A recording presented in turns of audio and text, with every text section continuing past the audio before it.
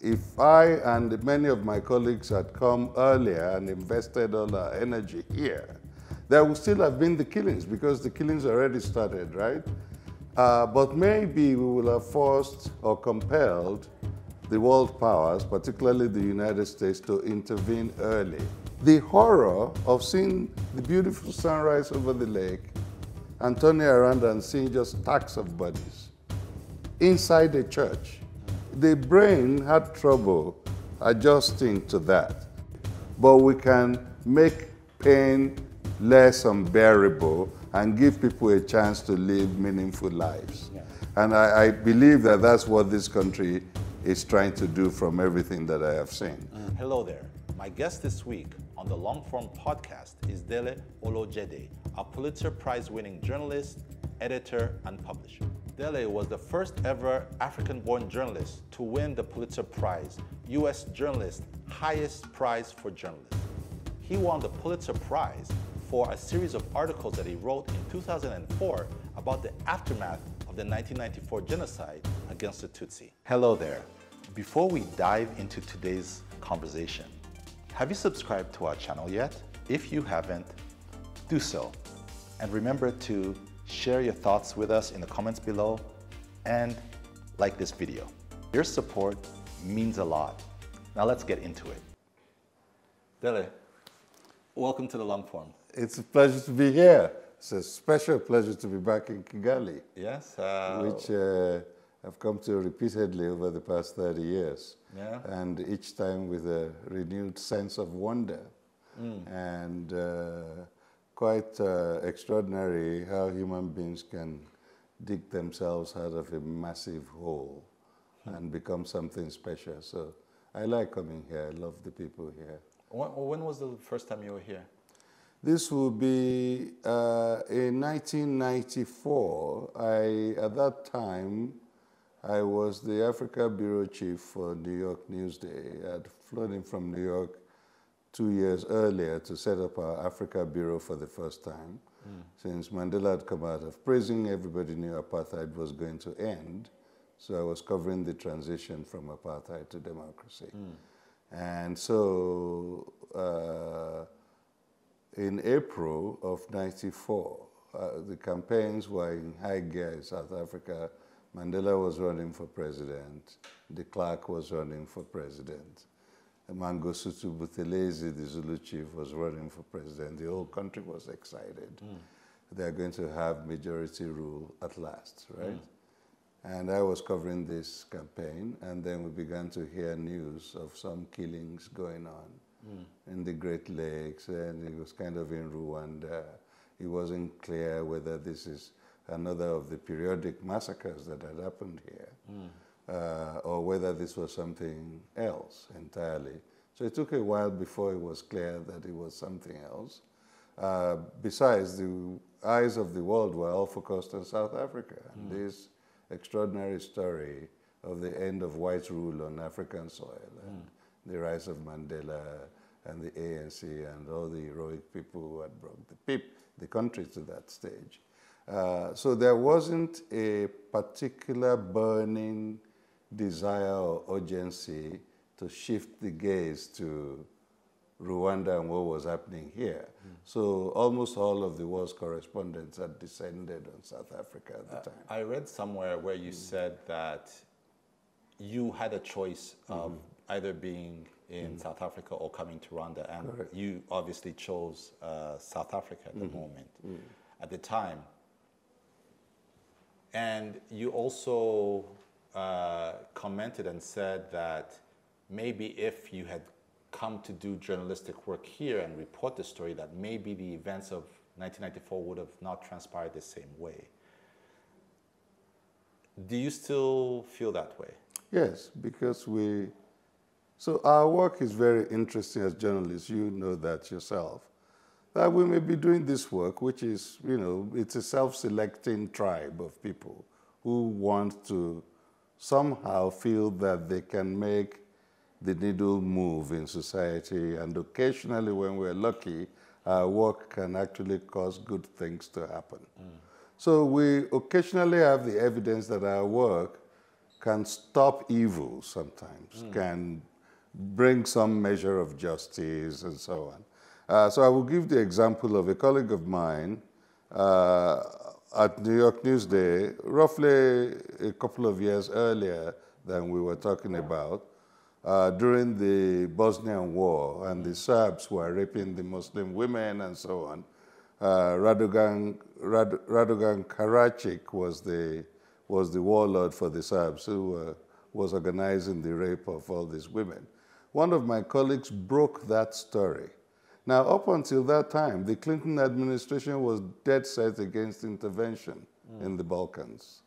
But it became so embarrassing to not do anything, so they started the bombing campaign, stopped the Serbs and so on, and put an end to that. So journalism, not all the time, but occasionally, can cause good things to happen and stop bad things from happening or minimize their happening.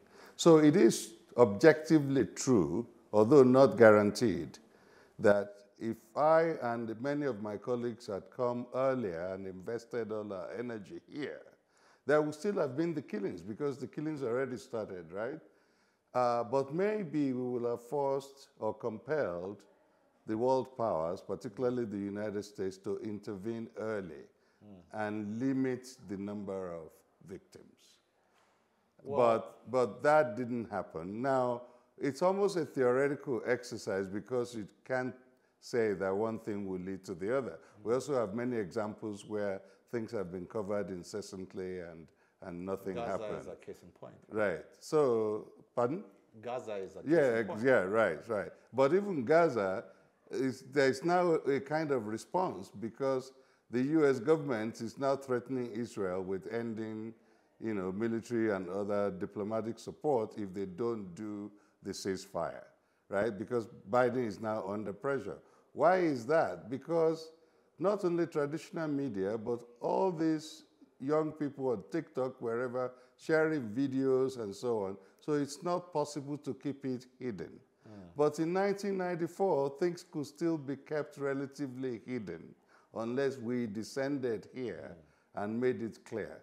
When I was in Somalia in 1991-92, covering the famine there in which so many people were dying, it was our reporting, mine and the reporting of so many of my professional colleagues from other media organizations that caused President George H.W. Bush to eventually send the Navy SEALs to intervene, and they stopped Mohammed Farah Aidid, and they started putting aid there, and people started being cared for in Somalia. You might have remembered the night landing of the SEALs on Mogadishu Beach. I was on the beach that very night as the navies came ashore and all the camera lights were flashing and so on. So the eyes of the world, when trained on something, often can provoke a reaction. It may be late in coming, it may not happen instantly, but invariably it does. And that's the reason I said that I kind of been at the back of my mind that if I'd abandoned South Africa at that moment and come here, and many of my colleagues, if they had done the same, maybe 800,000, 1 million people would not be dead. Who knows? Maybe by death, 100,000, the armies of the world will be in here stopping the genocide from happening. We don't know that, but the thought occurred to me. Yeah. I was looking through your, if you're a musician, it would have been called your discography. Your albums. Yes. And I really saw your name around 2004. That was the year that you won, you were the first African, born in Africa, to win a Pulitzer Prize. Right.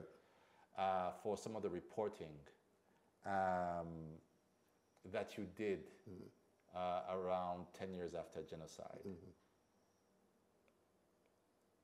Why did you feel the need to come back and do those stories? There's a couple of things. The first was I was in a position to do so. So that's kind of like the baseline. Because I was the foreign editor, I directed all of the paper's foreign reporting, so I was at liberty to assign myself to something that I cared passionately about. Why did you care so passionately about I'm an African. A small African country? It's African people here who are dying. Yeah. I'm an African. I was born in Nigeria.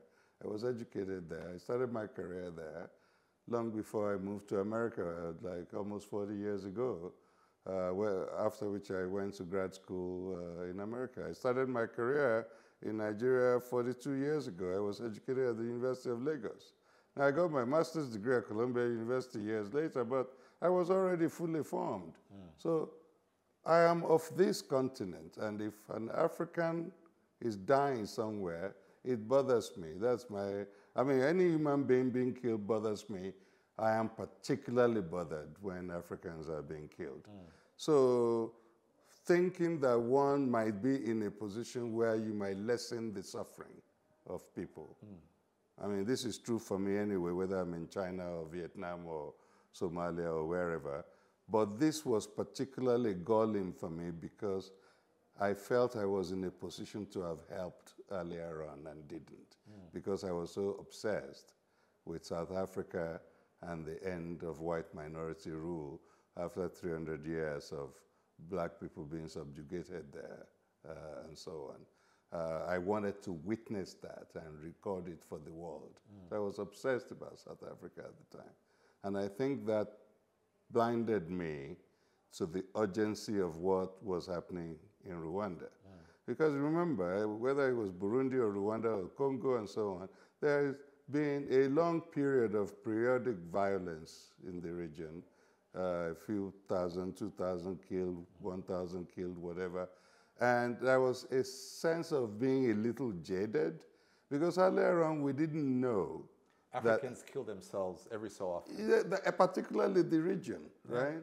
So in weighing something, and I'm saying this frankly because it's not easy to admit it, but I'm saying it frankly because that factored into the thinking, right? This was not news. It wasn't like special, new, original. It is regrettable, tragic, but on the scale of apartheid is over. It didn't match up. And at that time, remember, nobody knew the scale of the killings and what it would become. Because this started on April 7, right? So for the first 2 weeks or so, and in part because only a very few correspondents even showed up here at all, and for fleeting moments. So that made it impossible to know the scale of what was to come. But quickly, I think within weeks, it was clear that this is not just your average Friday night massacre that has happened. Remember, in Rwanda itself, whether it was 59, 62, or 63, 72. So there have been this in Burundi. Congo has these upheavals, and so on. So I'm using this as an explanation, not a justification, to see how people process information.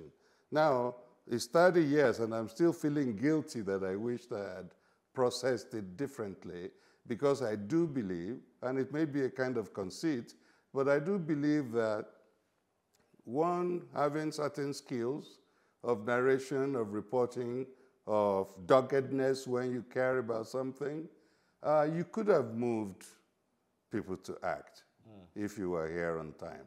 So there is no question that for me, that was probably not the most optimal decision when you weigh whether large numbers of people are at risk of being killed and were in fact being killed versus the effective end of apartheid, right? So it's a long way of answering your question about why do I care so much about the place. So since that time, and I only got here shortly after Mandela's inauguration. Mandela was sworn in as president on May 10. So I'd satisfied myself, I've now seen this thing. Election was April 27 in South Africa. Mandela inaugurated May 10. It was only after that that I got on a plane and came to Rwanda.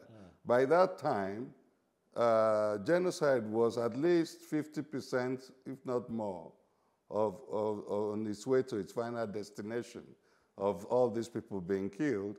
And so the period I was here at that time, I believe it was late May 1994. How did you get here? Because it's not as if... You just fly to Kigali Airport? No. You fly to Nairobi, you jump on an aid plane, whether a UN World Food Program plane or, Medicines Sans Frontières. The civil war is still happening. Yeah, it is happening, yeah. So, I mean, we've covered wars before. Who's giving you visas? That's funny. There is no visa. You just show up. There is no visa. By then, the government was collapsing. Exactly. Because the RPF now knew that these people were trying to wipe people out, so they accelerate their attacks, right? So RPF, by the time I got here, were already in parts of Kigali.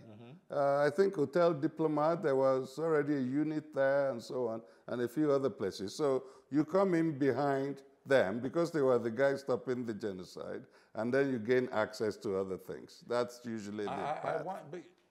I think sometimes we don't get enough chances to talk to people like you who have actually done this. So bear with us, bear with me. So you get to Nairobi, then you fly in a UN aircraft? So I don't remember which one it was, but typically this is how it happens. If it's a difficult area to get to. Yes, because we only have one airport, right. It's Kanombe. Right, and it's not safe, obviously. There is no such thing as a visa. The government had collapsed. A hot war was going on. So typically what you do is you will have already, on your way to Nairobi, some may have gone through Dar es Salaam or wherever. On your way, you will have made contact, say, with RPF representatives in Nairobi, announce yourself that you're coming. You will have made contact with various NGOs who are active in the area, Medicines Sans Frontières, but most prominently UN agencies like World Food Program. If remnants of the UN peacekeeping force was still here, you get in touch with General Dele's office and so on. That's how you kind of figure your way as safely as possible into the place. And so shortly after I got here, the regime, the Hutu power regime, was now in full flight. They'd withdrawn from Kigali. Then we camped at Hotel Milcolin and started covering. And, this place was quite, we can get to that, but the place that I found, once you've seen that, you cannot unsee it, right? So anyway, the government had kept shifting, and by this time, I think they were in Gisenyi or some At that time, they might have moved to Gitarama. Gitarama first, and then from Gitarama, they went to Gisenyi and then fled into Goma. So in fact, when the big surge of people was crossing into Goma from Gisenyi, I was right at that border post over 48 hours where 2 million people essentially pell-mell fled into Goma and into those camps. And it's quite a sight to behold, to see 2 million people on the march. When you landed here in Kigali, did your intelligence gathering, the people that you had talked to,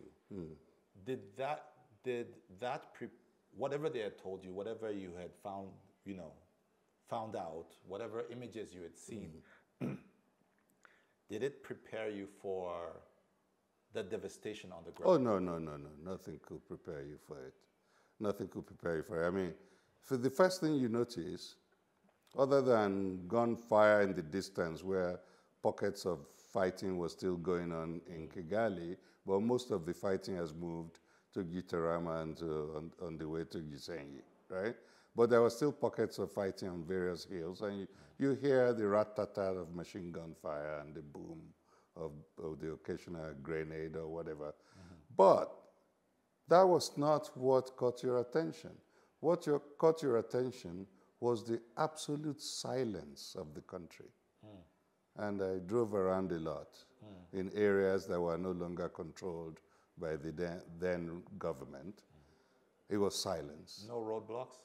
No, so there were roadblocks by troops, but they were letting us through RPF soldiers. So Right. you did not, there were no Interahamwe roadblocks. No, no, no. The Interahamwe were fleeing with the government and terrorizing the population commune by commune, cellule by cellule, to live with them, right?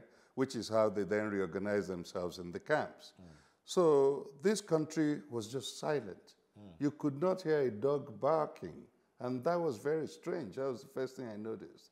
Because you could describe Kigali and other towns as a necropolis, the city of just the dead.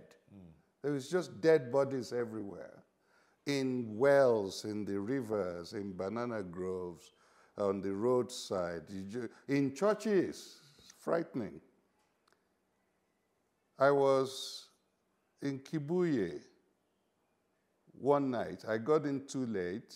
It was dusk like this. And I had gone to interview some local people. And then the only place I could stay in that night was inside the Roman Catholic Church in Kibuye. They had some kind of bungalow that was like a guest house. It was right on the edge of the lake, as I remember. It was very late. So I went in quickly. They gave me a room, and I went to sleep.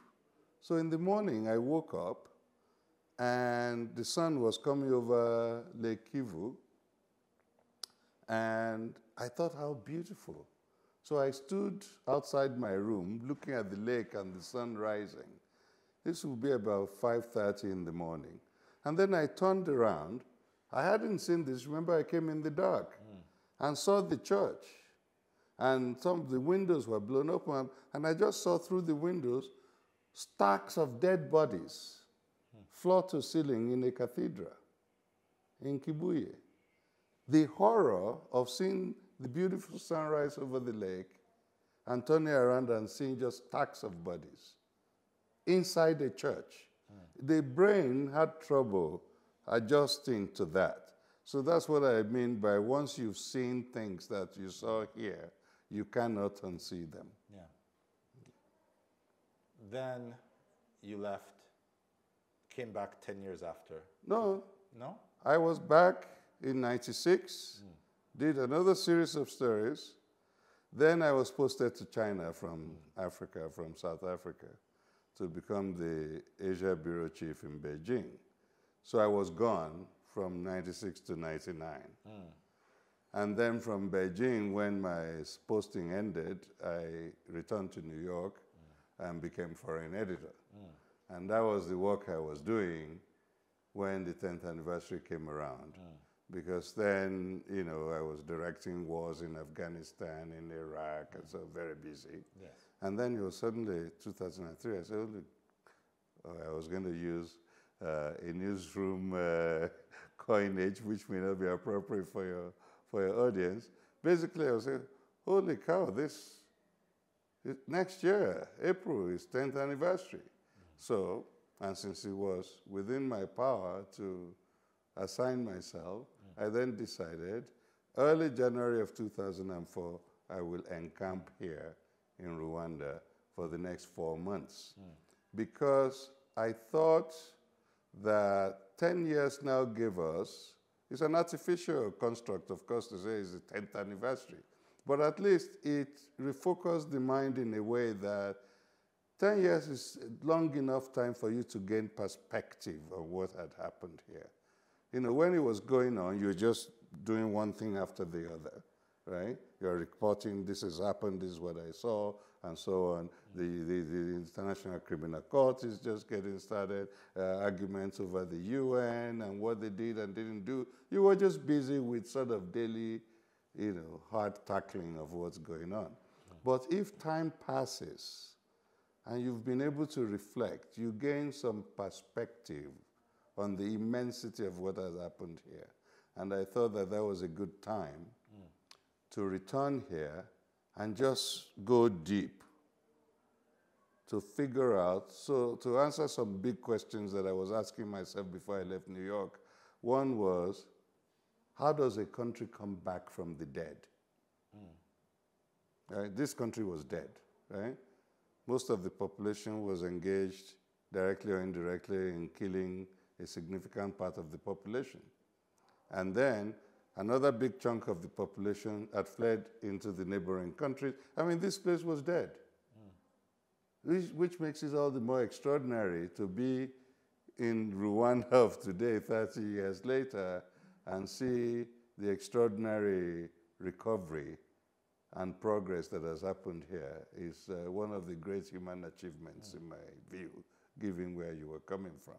So the 2004 for me was just to try and answer some of those questions, including how might justice be possible when you have a perfect crime? A perfect crime being when the objective was so comprehensively successful of wiping out people, and that in the doing so, at least the majority of the population was culpable. Is that any more a crime? How do you apply justice in such a thoroughly executed assassination of large numbers of people? And so the question of how does justice manifest in such an environment, an extremity, because it's not an everyday occurrence. So remember, Rwanda has, and maybe still has, capital punishment for murder. No, not anymore. No, but at that time. That time it did. Yes. Yeah. So are you going to sentence 60% of the population to death? Or however the percentage who either killed directly or facilitated the killing, pointing out who was hiding and so on.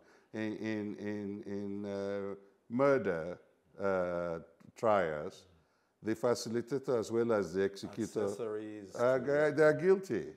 So that's an impossibility, obviously. You're not going to apply such a law.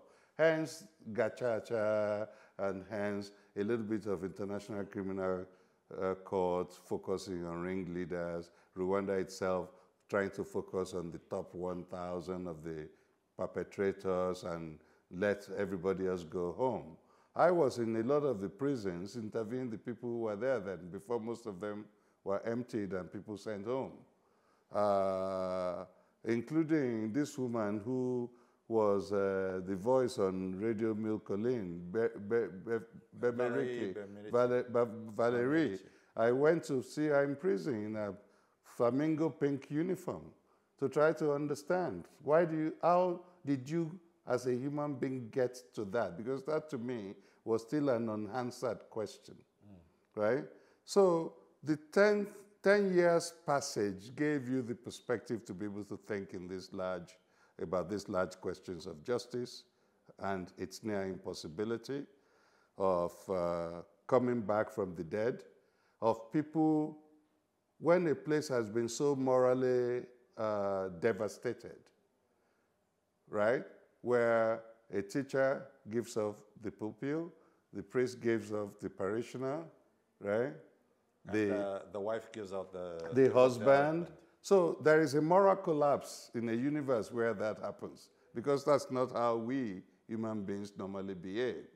So how do people stitch back together their moral universe was one of the things I was interested in, right? Is it even possible? And if so, how long will it take for that to happen? And by coming to Rwanda at that time in 2004 was to begin to see whether there are signs of where the country may go along these questions.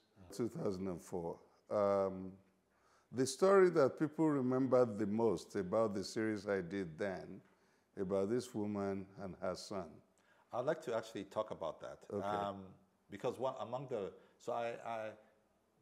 just before this interview, I kind of went through the series of stories that actually won you the Pulitzer Prize, story by story.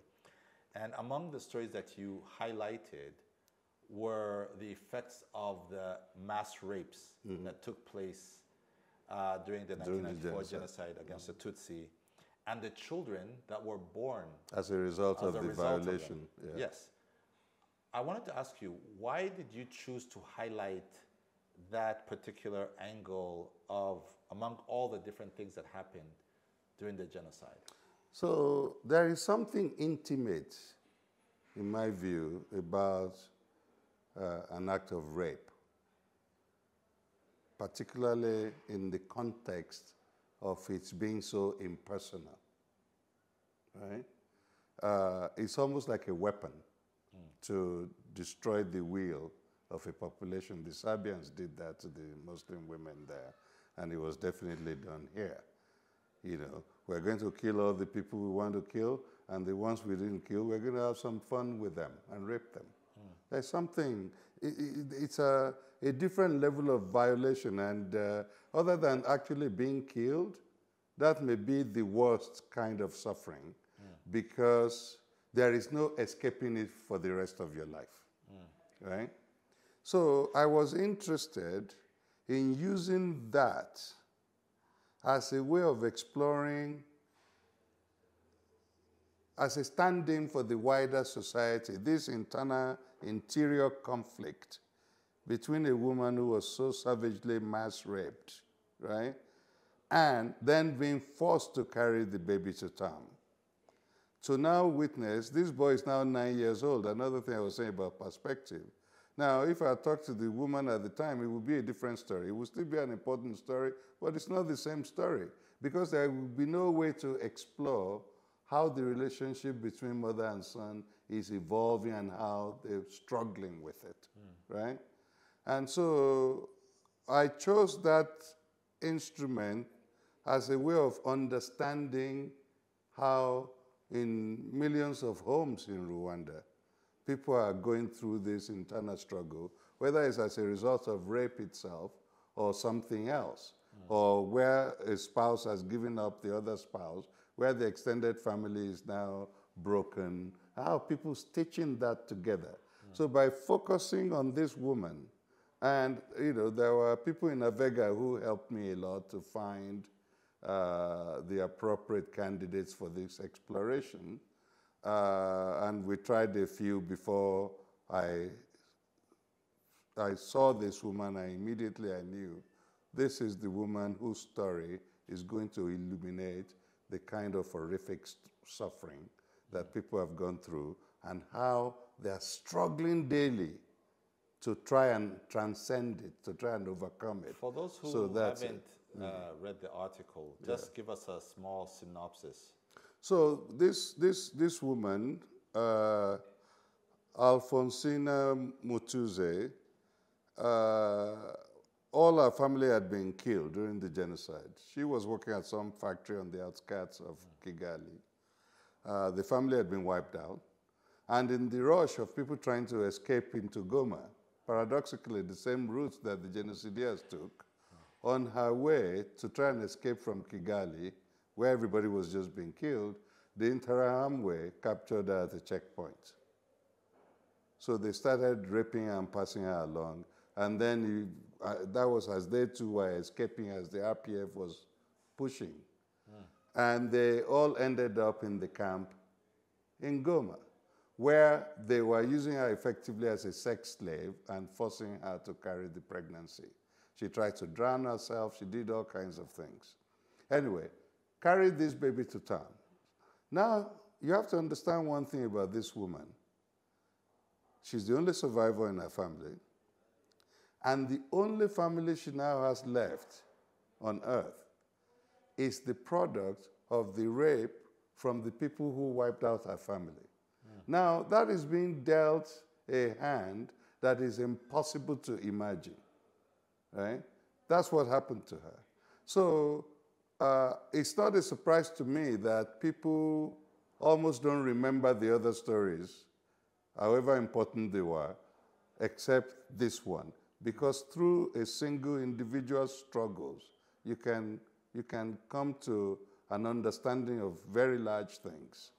And that was, I can never forget her. In fact, before I leave town, I will still try and reach out to see if I can see her, to just say hello and see how she's doing.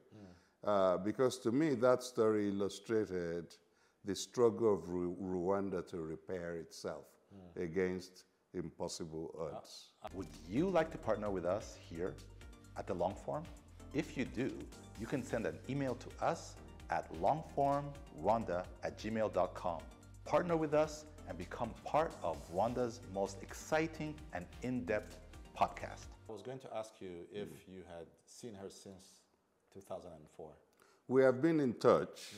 And when I came in 2019 for the 25th anniversary of the genocide, I made a serious effort to reach her and use people in Navega to, but she was gun shy about reopening these wounds from her past, because my understanding is that she's now married and she had a big falling out with her son, who is now presumably in his late 20s.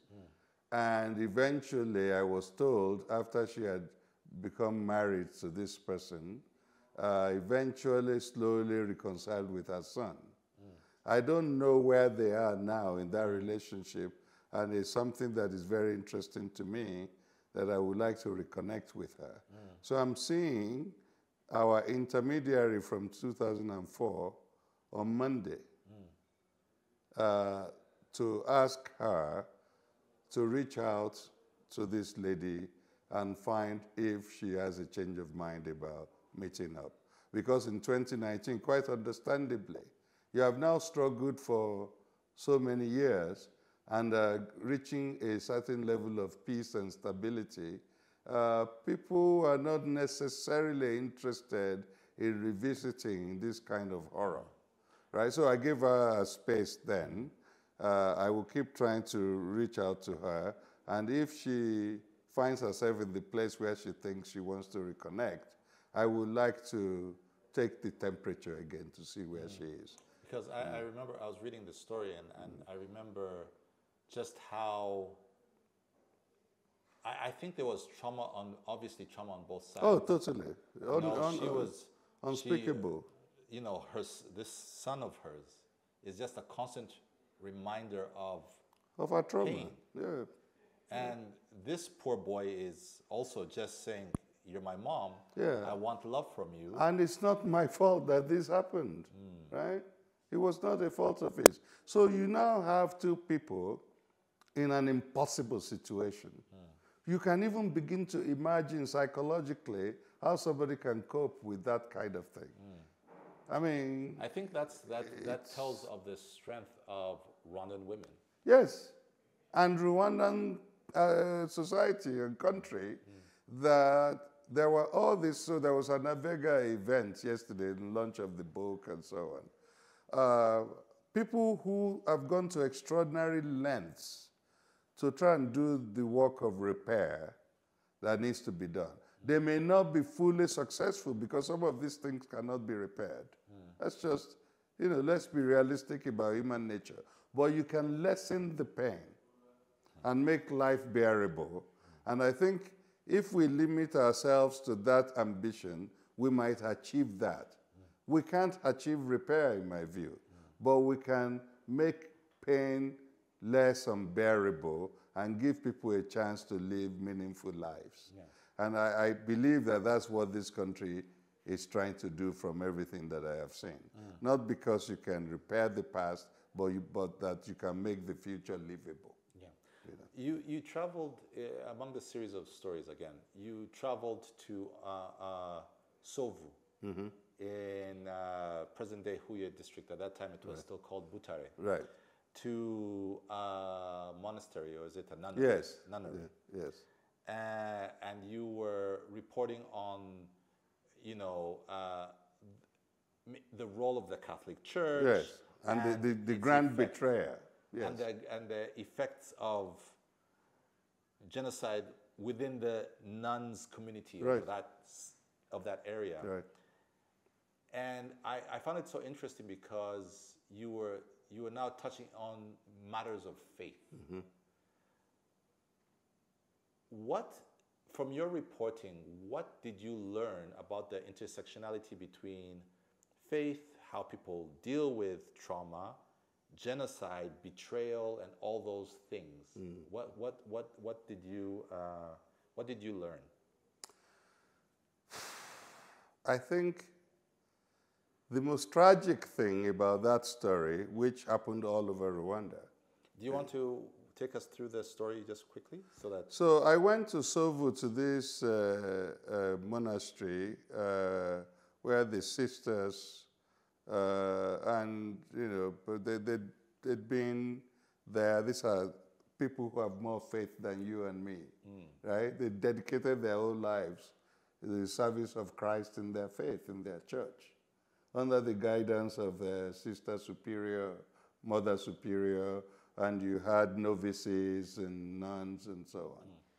So this is their life. They believe. These were believers. Now, I'm a skeptic. So maybe my disappointment will not be, I will still be disappointed if people are betraying human beings to be murdered. But if you are a believer and that happened to you, it has to shake your faith. Now, but one other interesting thing that I found is that those people still felt they needed the faith in order to survive and to cope with being alive.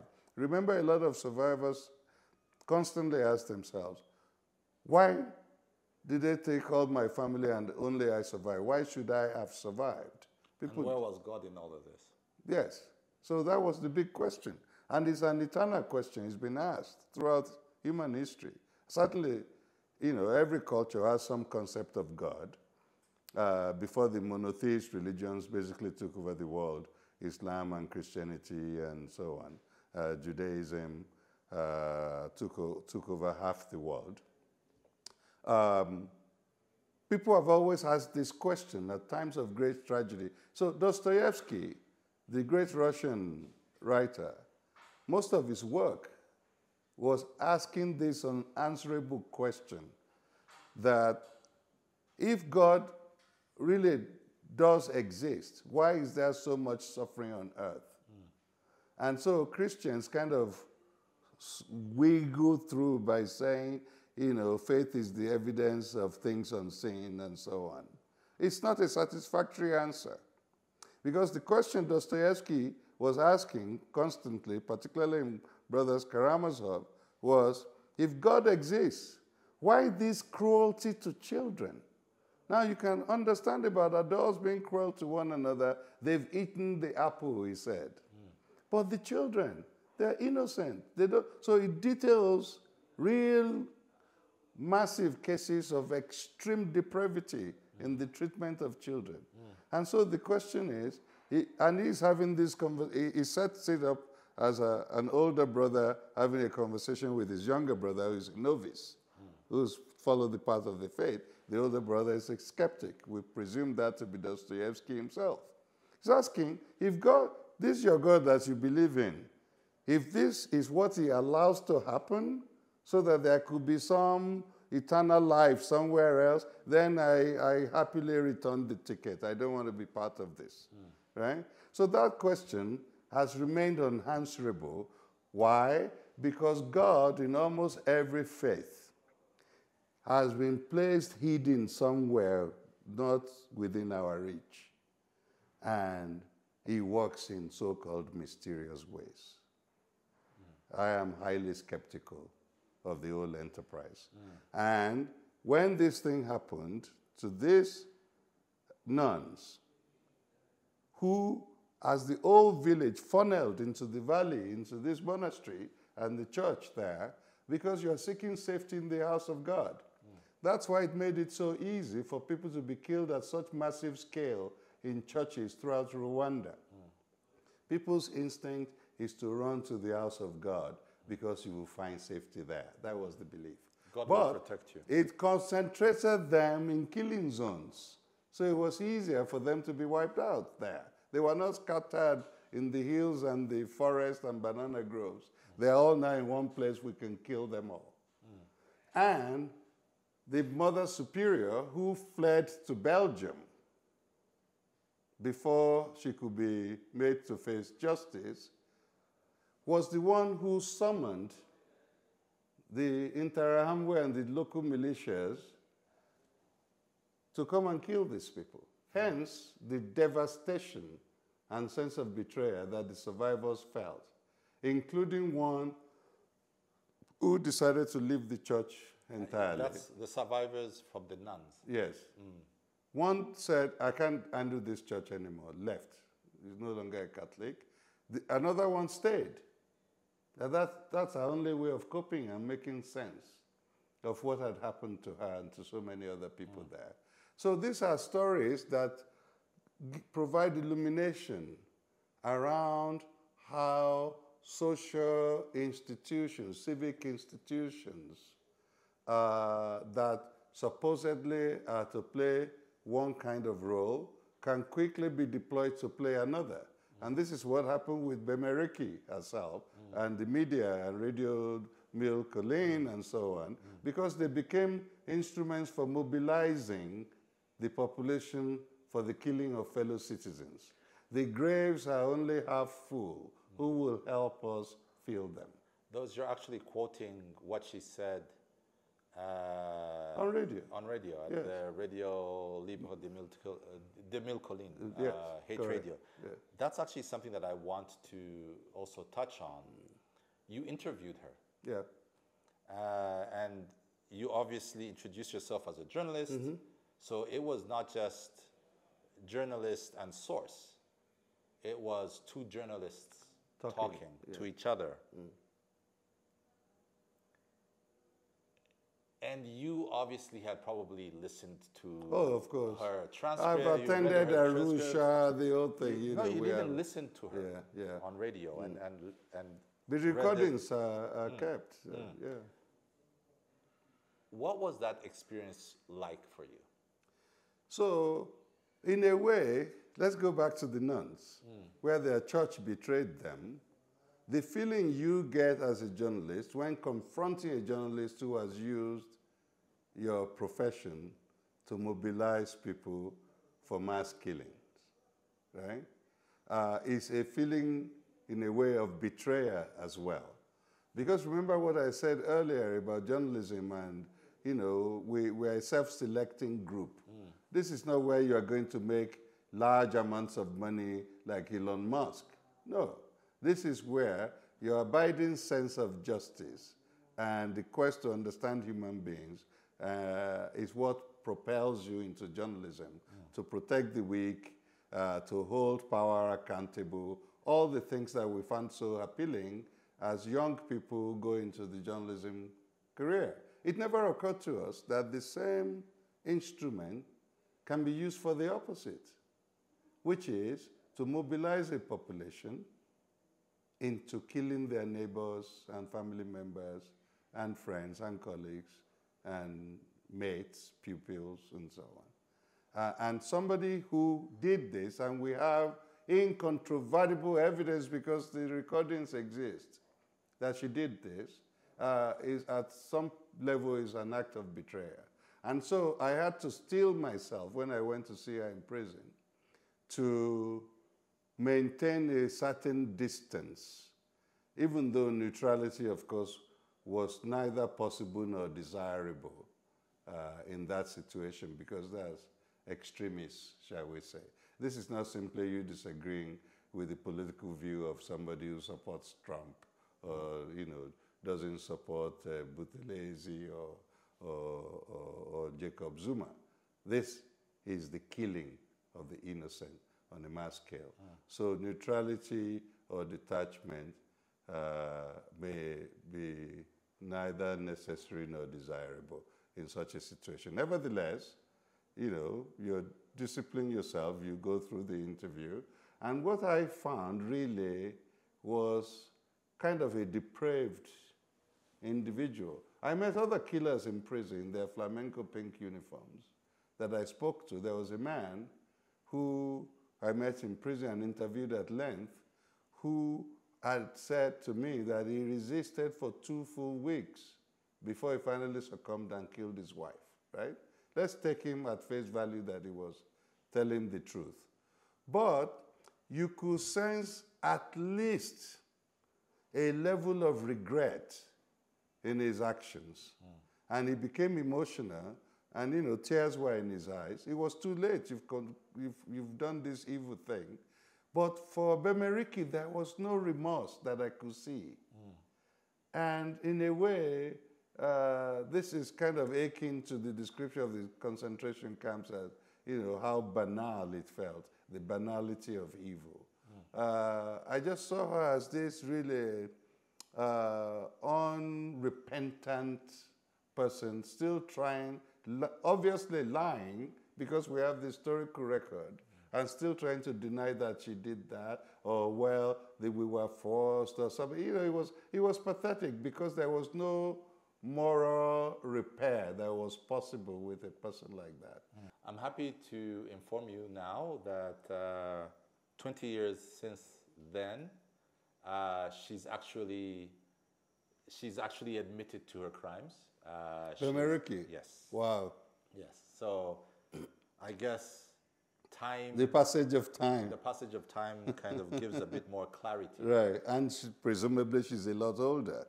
Yes. Than she's 30 years older than she was when she was committing these unspeakable crimes. So it's good that we're now talking about journalism.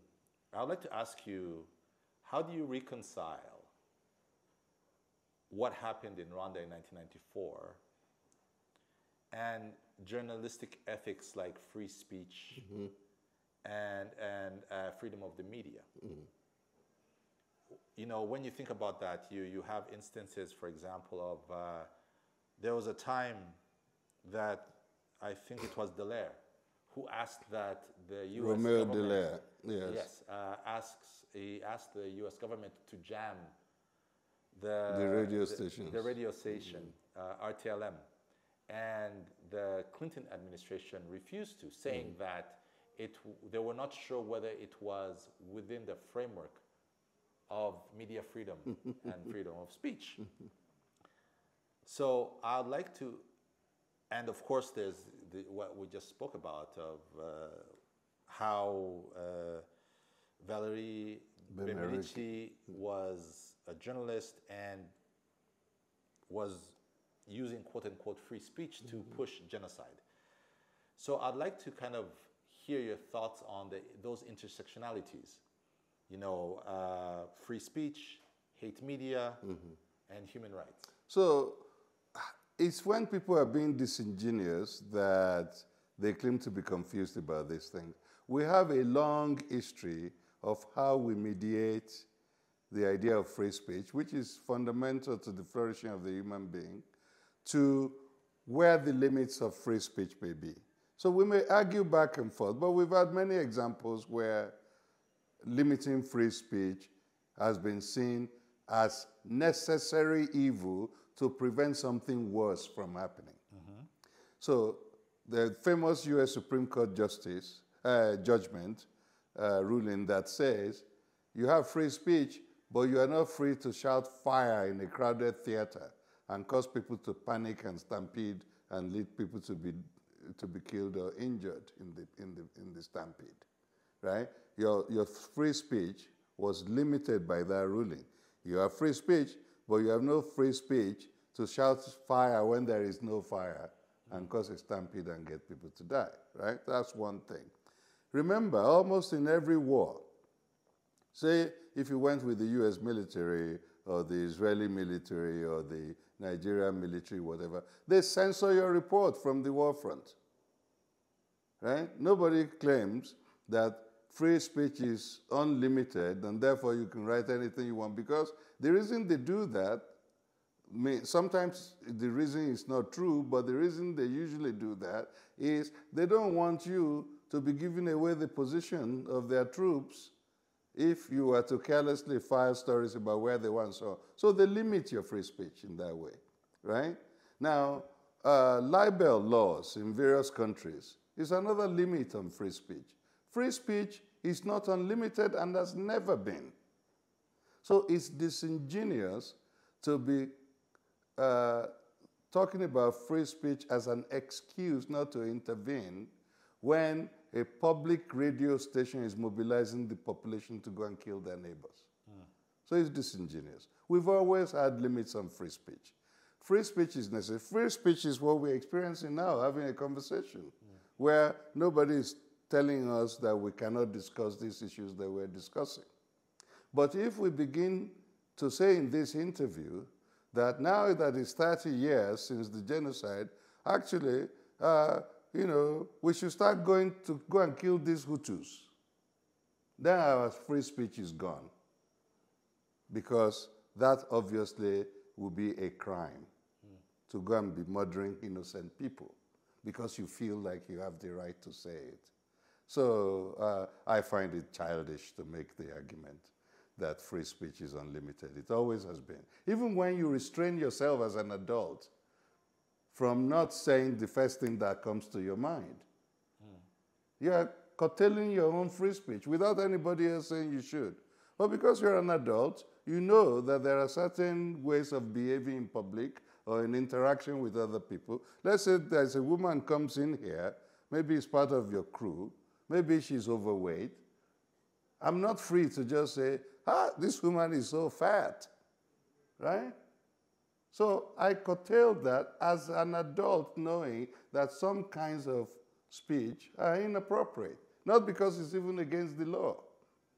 So we spent enough time on that. Free speech is bunk if you claim that it's unlimited, because it has never been unlimited. So who gets to choose